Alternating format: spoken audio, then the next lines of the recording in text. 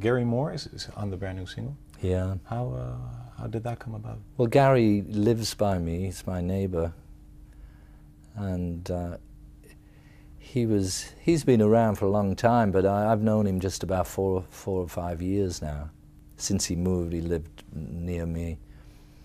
When we did that song, I just thought, well, it had to have a guitar solo put on it, and I could just imagine me or Jeff Lynne trying to figure out a guitar solo that would not really be in that style.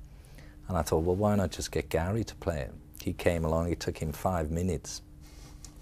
It's brilliant, great player. You think he's one of the best guitar players in the world? He is, actually. I don't know if from his records yet, if that's come across, but I've had the privilege of seeing him playing, you know, just in a little room, quietly, and he's incredible. I mean, apart from the fact that he's fast, it's not just the speed that impresses me, but he's got a great sense of melody and improvisation, and also pitch.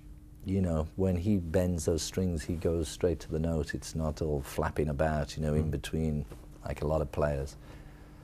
What do you think is keeping him from going all the way in his albums, like doing basically everything? Well, you know, he started out with a like heavy metal kind of record. Now his new album, or his latest album, is sort of backed off from that heavy, is sort of, it's like blues, but more sort of heavy blues.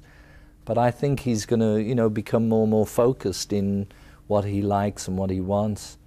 I mean, personally, I like to hear him play some things on acoustic guitars, or all different kinds of things, because you know, there's more to him than what you hear just in that loud big Marshall stack of amplifiers, you know, that kind of style.